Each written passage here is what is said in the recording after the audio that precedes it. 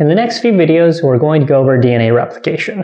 This video is going to start by defining DNA replication and talking about semi-conservative replication. Okay, so first of all, DNA replication is the process of producing identical copies of DNA, which makes sense why it's called DNA replication. DNA replication is very important because we know that DNA is the genetic material. So in order for offsprings to get genetic materials from the parents through inheritance, copies of the genetic material has to be made. So essentially, DNA replication is the basis for the inheritance of genetic material, and all living organisms do DNA replication. Now, historically, there were several models for how DNA replication occurs. And you can see that in this diagram with the conservative model, the semi-conservative model, and the dispersive model.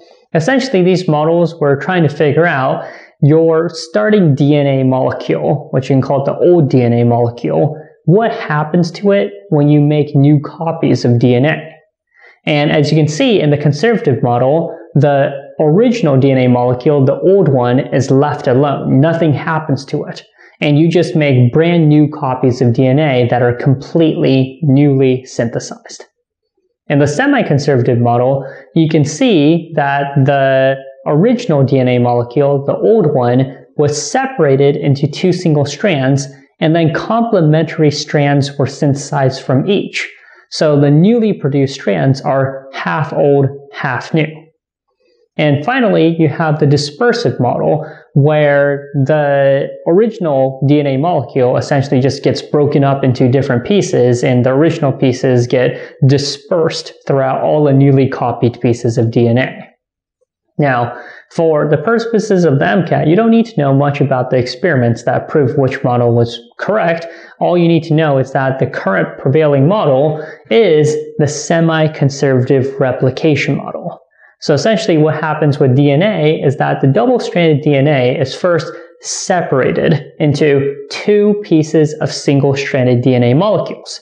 Each of these single-stranded DNA molecules then serves as a template for the synthesis of a new complementary strand. Remember, complementary is referring to the base pairs. So if you have an A, then the complementary strand needs to have a T. And if the template strand has a C, then the complementary strand needs to have a G. That's what complementary is referring to.